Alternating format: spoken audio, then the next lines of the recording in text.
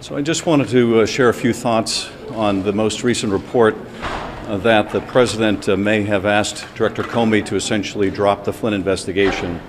If true, this is yet another disturbing allegation that the President may have engaged in some interference or obstruction of the investigation.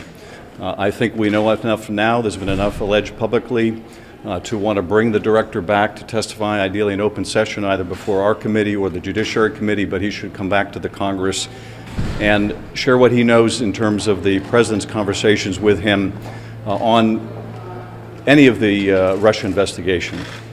I also think that we ought to ask for the notes that were taken contemporaneously or shortly after those meetings. And of course, if there are any tapes, as the President alleged, those should also be obtained by the Congress. If necessary, I think we should subpoena them, but hopefully we can obtain any of these materials voluntarily. But on the heels of an allegation that the President himself acknowledged that he brought up in the context of whether the Director would stay on as Director, whether he was a subject of investigation, in the context of reports by the Director or associates of the Director that he was asked essentially for a loyalty test to the President, and now with allegations that the President urged him to essentially drop the investigation of Michael Flynn. Enough is enough. Congress really needs to get to the bottom of this.